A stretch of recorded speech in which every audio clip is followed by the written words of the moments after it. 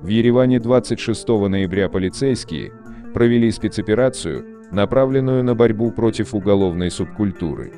В итоге, в отделение полиции и Главное управление уголовной полиции были подвергнуты приводу 56-летний ереванец Александр Макарян, 55-летний ереванец Рубен Костанян, 52-летний ереванец Ашот Аветисян, 62-летний ереванец Андраник Тертерян, 42-летний ереванец Жираир Брутян, ереванец Самвел Арутюнян, 51-летний Паруир Григорян, 41-летний ереванец Рафаэл Назарян, 46-летний ереванец Юра Удоев, 57-летний ереванец Джнди Амарян, 53-летний ереванец Андраник Сагаян, 45-летний ереванец, вор в законе Армен Манукян, 44-летний ереванец Арсен Мкрчан, 44-летний ереванец Артем Арутюнян, которого недавно признали послом доброй воли, 41-летний Ара Бандурян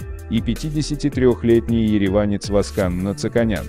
В квартирах и домах указанных лиц по решению суда были проведены обыски.